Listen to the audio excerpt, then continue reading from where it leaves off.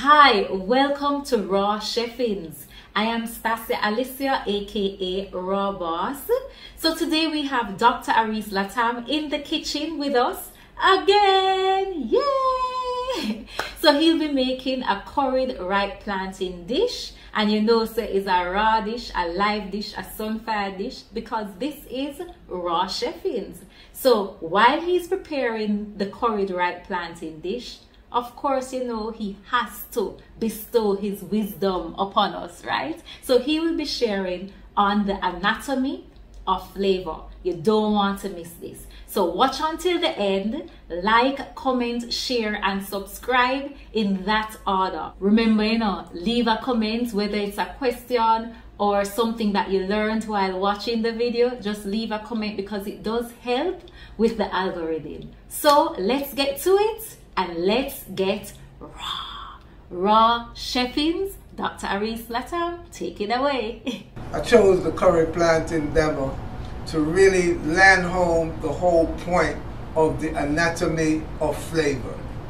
Okay, there's one flavor that I'm you hook on right now today, you know. Salt, sugar, and fat. Those three things. Look at all the processed foods in your marketplace, everything in can, tin, box, you name it.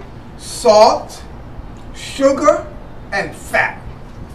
Even the one them that think they get away from the matrix, them have them think natural, organic, even raw. Salt, sugar, and fat. So salt, for most people, you know what salt is. It's a rock, a crystal rock, and so much of it eroded from the earth, it ends up in the sea. So the sea is full of salt. So right there you have a salt system that, you know, is fine, but it's in the seawater. Now they dehydrate it and take the salt and give you sea salt. That's a whole nother something. Now you're talking processed food. Where you dehydrate and concentrate that, and salt is high in sodium. But anyway, it's the taste of salt that we love. But the minerals in salt, the sodium in salt is inorganic, so you cannot utilize those minerals. The password for today: get your salt, sugar, and fat in the most whole way possible. In the most whole way possible. So check this recipe that we have, and those of you who are cranking, you're cranking with us, you're making the recipe. So you have your 2 ripe plantains here, 2 ripe plantains. See them right here, ripe and ready. No green pan them, soft to the touch, showing some blackening. Not all black, but this is how it's supposed to be right here. Your 2 ripe plantains, we're going to peel them and slice them very thin. 2 plum tomatoes. In other parts of the world you call them Roma tomatoes. In some parts of the world they call them plummy. Jamaica that. Plum tomato, okay? Sprigs of scallion. 2 big sprigs of scallion. Jamaica call it escallion, because they used to speak Spanish then, because you know they have Spanish tongue in Jamaica, you know, so they used to have Spanish, so they call it escallion. They put the E in front of the S. They're still like, what? Jamaicans or something else, you know. But anyway, scallion, lots of scallion. So 2 sprigs of scallion, and pitted olives. We have the Kalamata olives from Greece. Actually, this particular Kalamata, yeah, man, this one from Greece, and we took the pit out. The seeds are out, so we have 8 black olives. For the pitted olives, we're using the Kalamata, and you know what? Kalamata olives, they have salt. So this is one way to get your salt. You want to get it indirectly, discreetly. You don't want to shake salt and pour salt. But so you know, anytime you're using olives, you're getting your salt, because all olives are cured in salt. You need to get these food lessons.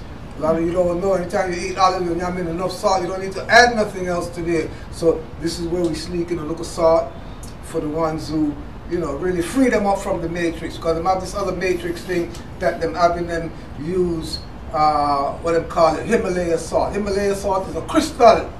They make lamp out of something there, and you have it right by your dresser, and it can stay there for the rest of your life, and it don't break down. So imagine if you put it inside of your body, that's staying there for the rest of your life, and it's not going to break down. Take it from me. You can't break crystal down, okay? So, but if you must use the salt, we have a look at someone here. We have a look at someone here that we're going to introduce to you. If you must use the salt, we have package one so you can see the package, but bring it here. Okay, it's called the Kala Namak. Kala Namak, K-A-L-A-N-A-M-A-K. And look, it's a clay. It's a clay, it's not a crystal, it's a clay. Okay, so it's nice and soft. And guess what I call it? Black salt. And it's from India. When this clay is whole, like looking like a rock sort of thing, like a stone, it oxidizes on the outside, so it's black. When you crush it, it's pink on the inside. Okay? So that's the oxidation. But it is high in, it can dissolve. That's the main thing. It is the only salt that's recommended or that's permissible to use in Ayurvedic medicine when you fast, because it can leave the body. No other salt has the capacity to, the capability of leaving the body. And don't confuse this with the Hawaiian black salt. That's sea salt. That sea salt dyed with charcoal. And this thing about charcoal now these days. If I'm talking about charcoal, you know got charcoal. You know what charcoal is? You know what I mean? Charcoal. Then burn it at high temperature. And you use it to whiten your teeth. And then use it to color your salt black. Imagine if you can color white salt black and it stay black forever. Imagine what it'll do inside of you. Black blood. Well, I know a lot of us want to be black, in and out. But you don't need to drink. You know. Charcoal. You know. All our blood is red. We can't turn it black. We want it nice and clean and pure, because we want those red girls. Anyway, yeah, so the salt are in there. And seaweed. We have 2 tablespoons of wakame seaweed. This is the salt from the sea. It's in there, but trace minerals. That's what we're looking for here, is the trace minerals. And another thing we get in the olives is the fat. So salt, fat, and the sugar. Your plantains, your ripe plantains. Salt, sugar, and fat. This is it right here. That's the killer taste, combining those. But there's other flavors. We have 365 taste buds. What we're talking about, the anatomy of taste. We have to reactivate those dormant taste buds. We have 365 of them, and we're only using one. The fusion of salt, sugar, and fat. One, and that deactivated all the others. So again, you see the raw food in them, use coconut aminos, coconut sugar. All right, let's step it up. Sugar is sugar. All right, agave, sugar, nectar. It's a syrup. All right. If you must use a plant sugar like that, go with the stevia. You know? It's just a dry herb that just powder up and it's sweet. Better yet, cane juice. Fresh cane juice. Okay? So, the anatomy of flavor. Sour. So let's add those other flavors in there. Sour, so we put in the lemon in there. Sour. All right. Something aromatic that gives off an aroma. You have a curry powder. You can't get no more aromatic than this. Curry powder with the turmeric in there. The curry leaf. You never know curry leaf. Curry leaf is green, it's just like another leaf, but the turmeric is what good. And the turmeric has curcumin in it. Curcumin. That is the active ingredient. And what that does, it stimulates elimination. So you see in Jamaica, the ancestors come up with a dish they call curry goat. And they fill it up with curry. Curry goat. when you cook the curry, they say burn your curry. Why do you want to burn the curry? Because they want to deactivate the medicine. And the medicine in the curry is to allow you to have bowel movement, elimination, the kurkumu. When you burn it, you deactivate it, so the goat now run out of your belly.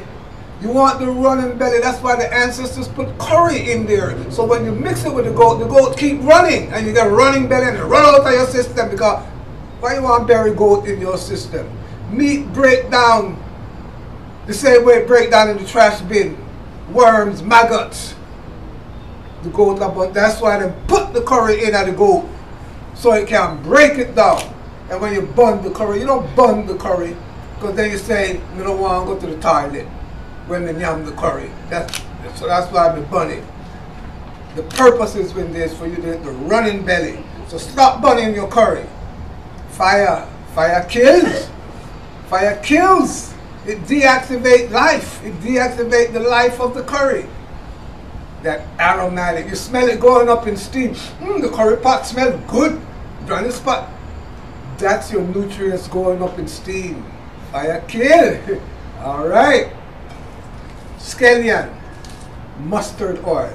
The whole onion family is full of mustard oil. This is a nice mild mustard oil. You want to get deep mustard oil, then you get a mustard seed. Or even garlic oil, deep mustard, and it's a disinfectant. But the flavor, the subtle flavor of that mustard oil in the scallion. So this is what we're talking about when we're talking about the anatomy of flavor. The curry plantain. Everything here is put together scientifically. We have our coriander leaf. Coriander, or you call it cilantro. Fresh cilantro, fresh coriander leaf. And you know the flavor. You see the coriander leaf, so? Some people then will brook it right here, like if it's parsley, and then use this. The flavor of the cilantro, the deep flavor is in this. Is in the stalk. And closer to the root, the deeper the flavor. The anatomy of flavor. Spice up your life. Herbs and spices. So when you hear herbs and spices, herbs are green leaves. And spices is anything else that's not a leaf. Curry, roots, berries are in here. Some even pimento berries in some cases. Celery seeds is in some of them, curry mix them and things like that. You have some leaves, the curry leaves in there. But a spice could be a fruit, could be a root, could be a bark like cinnamon. Get up to date. It could even be a nut, like a nutmeg. That's a spice. So many of us hear herbs and spice and we don't know what we are talking about. Alright. Anyway, Sunfire lesson. We're giving you lessons, constant. We are dropping high because we don't want you to stoop down to pick up no foul language. Keep it high. And tomato. Anytime, anything you want to take to the next level and you don't know what to put in it when it comes to vegetable, tomato please. You go to some market, then a whole aisle is full of tomato, everything. Tomato paste, tomato ketchup, tomato dry, tomato powder, everything tomato, a whole aisle. You see the Italian, them tomato on everything. This is a big secret to culinary delights, culinary taste. Tomato, tomato, tomato. Okay, but you see all them do it now in Italy when you're using tomato. They use a tomato machine and they separate. That's why you have tomato sauce. They separate the seed from the skin. So ideally, separate it's the juice from the tomato you want. So you can juice this and just put tomato juice. Oh, wow, you're in heaven. But you know, fiber, seeds, and all of these things. But you know, you don't break down the seeds. You know, let me tell you. If you have a rupture in your plumbing and the plumbing water come out in the field, and if you eat tomato, wherever that rupture is, you're going to see tomato plants growing around there because you never break down them tomato seed. And you see the pipe bust over there in that side of the yard, and you see it next year you see only for tomato them growing there because when you go drop your drop, and you mail your letter, when you post it, the tomato seed in there, and it come out through the bus pipe, right there in the yard, and you see tomato them grow up. Very powerful food. I mean, wonderful. Flavor, anatomy of flavor. And to seal the flavor, well, I sound like a reverend. Olive oil. Olive oil is going to seal the pores of the greens, of everything. It's going to seal up the plantain. And then the plantain now is going to also absorb the olive oil. You see, when you fry plantain, it's like an oil sponge, and it's very greasy. But we want it to absorb the lemon juice. We want it to absorb the moisture from the tomato. So anyway, let's rock. Anatomy of flavor. You got that now. You know how to do it. So, sweet, salt, sour, bitter, pungent, hot, spicy, fat. All of them things add up to the anatomy of flavor. There's 365 of them. So you can get a dozen of them in there, get them in that one dish.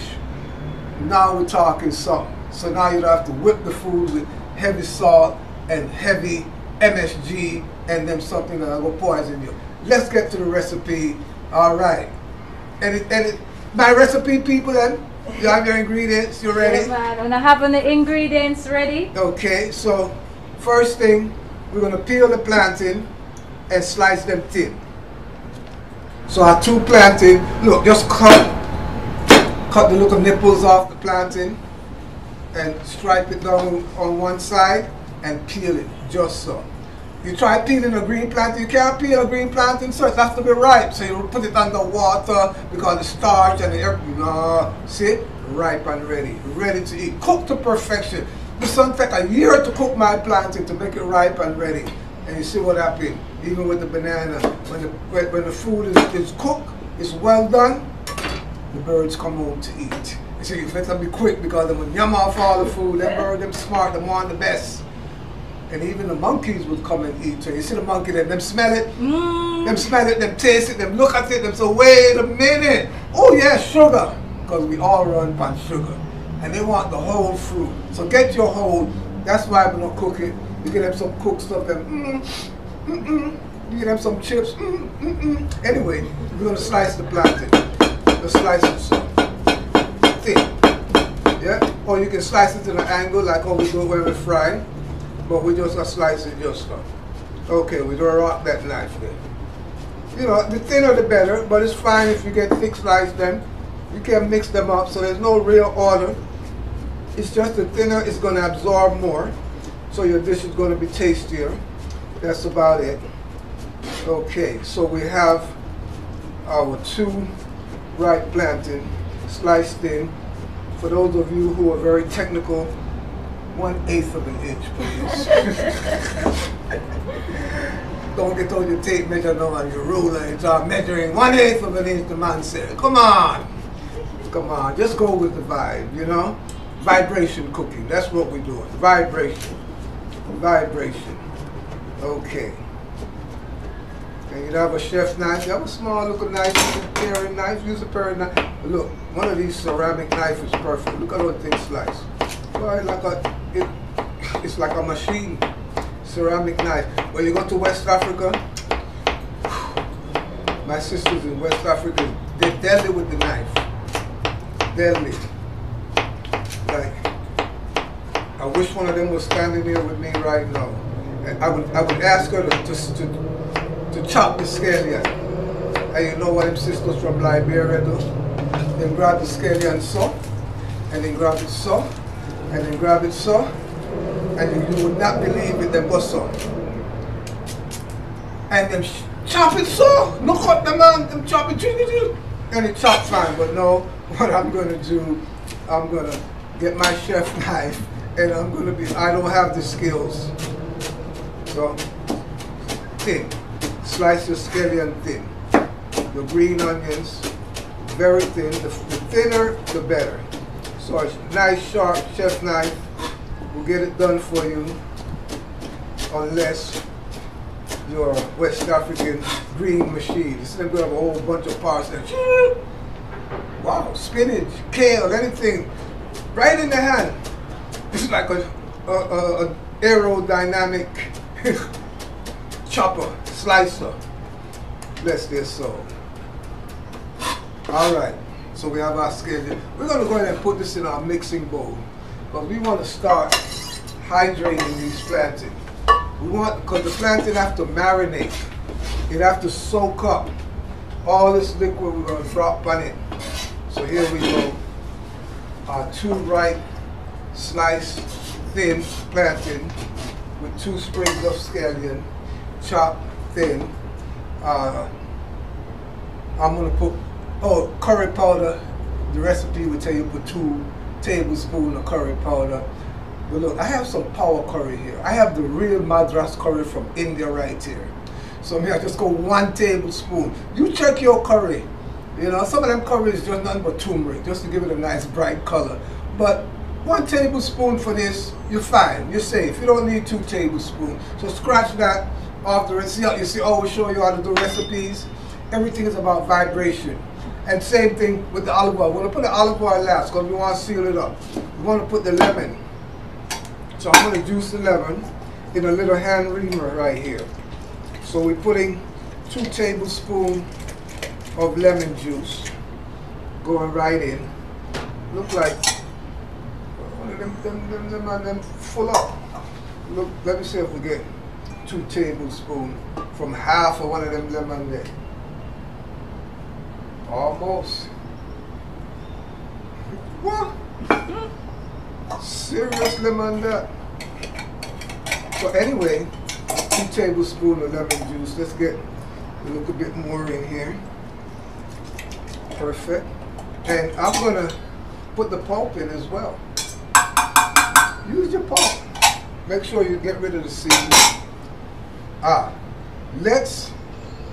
Let me get this a mix up. Let me get this a mix up here.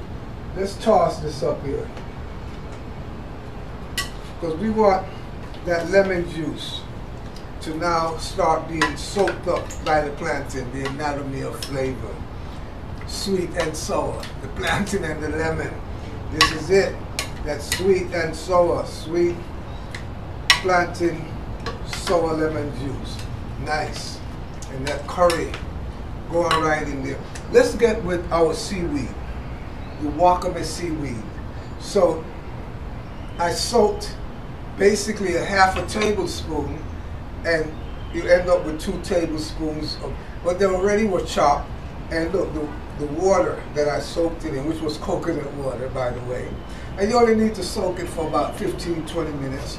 Now I'm going to chop it finer. Yeah, chop it finer with my knife. And we're putting these 2 tablespoons of chopped, soaked seaweed in our mix right here. Okay. I know you're standing strong. And you see, this is one recipe. You could be in the bush, you could be anywhere. No machinery, no technology. This is no tech. We already have the stoveless kitchen. Imagine the no-tech kitchen, curry plantain. Anywhere you are, you have food, and you can pack them ingredients, take them with you, and you're good to go. So, please, family, it's a crucial times going on. Tomato, 2 plum tomato. Well, first I'm going to cut it in half, then I'm going to slice them thin. So this is where tomato have a lot of juice, a lot of moisture, so we're going to release it by chopping them thin, and then come the other way and slice them the other way as well, so we can activate this liquid here. Now we're going to go this way, and we're going to rock that knife. We're going to rock that chef knife on the board.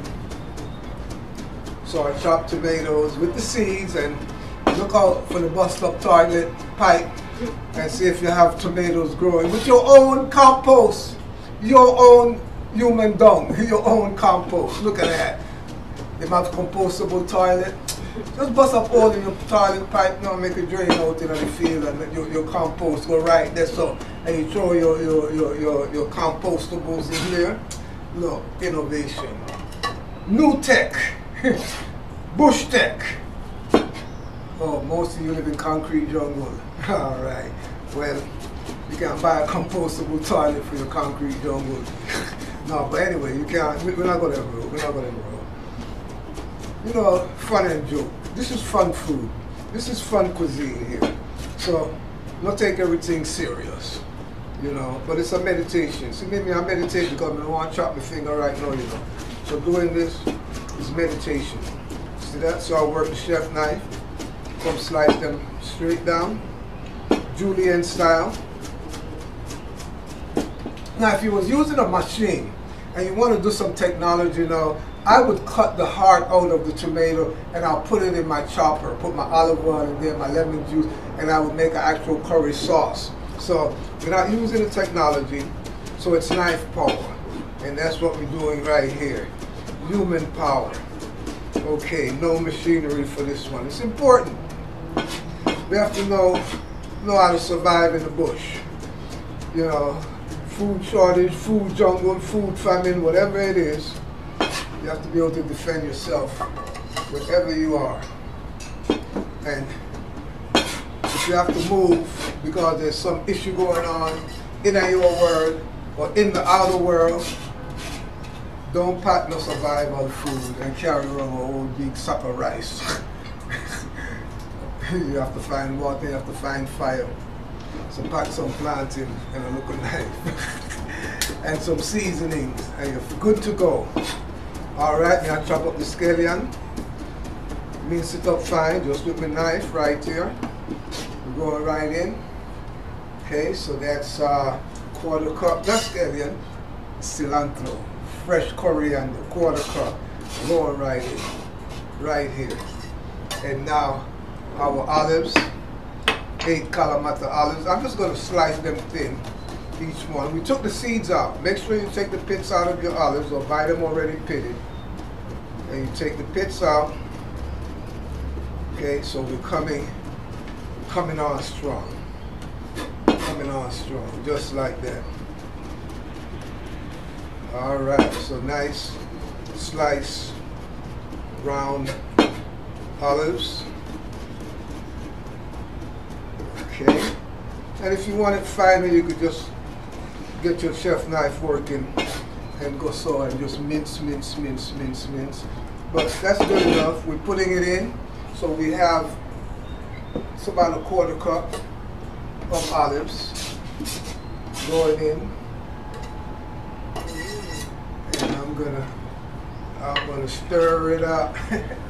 Yes, the little curry plantain getting stirred up. Let me bring it to your center, front and center for you, front and center. Look at that. So you see it absorb the lemon juice, the little tomato moisture that release, the water from the seaweed, all in there. And we're gonna seal it. We're gonna put the sealer on it.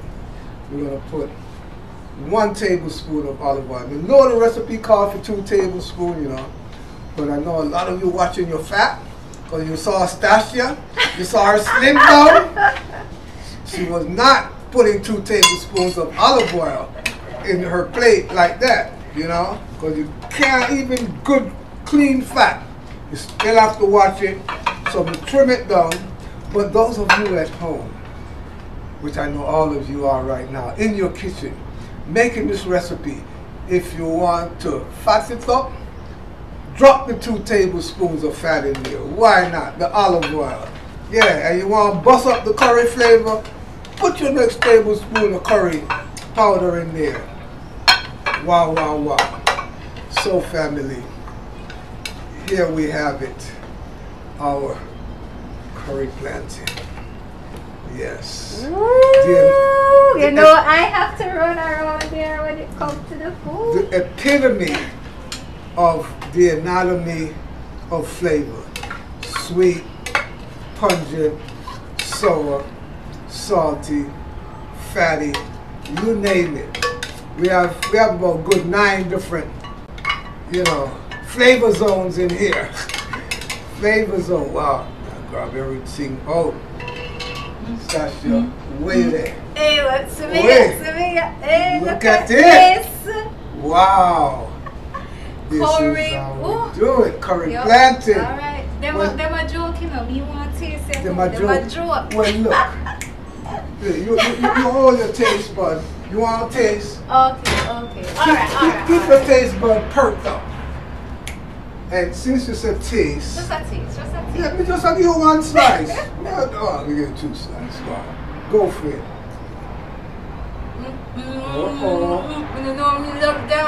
Well, the Jamaican flavor. This is the theme of our recipes. We've been rocking all week.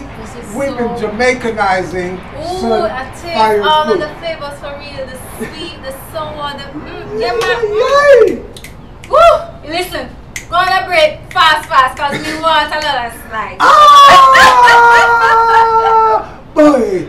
Booyaka! Yes, alright. Curry in a hurry. Remember, Instant fast food. Can't go faster than this. I never use nothing. Alright. Just one knife. Simple. Everybody can do this. Yes. Even me. I can do that. And we use one other big one. One love. It's full of love. One love. From my heart to your heart. Curry plantain for better heart health in the world. Stop frying your plantain. Don't swim it in grease. Flavor. If you don't learn about flavor today, we don't know. So there you have it. Another simple, easy, tasty, flavorful raw vegan recipe and the wisdom to go with it. The Anatomy of Flavour. Thanks again for watching Raw Cheffinz. Remember to leave a comment. Let me know what you thought of the episode and if you're going to try this recipe. And if you try to come back to the video and leave a comment and let me know how it turned out for you. Now I wonder, who's chefing next? Who's chefing next? Punchinella, little fella. Who's chefing next? Punchinella, little fella.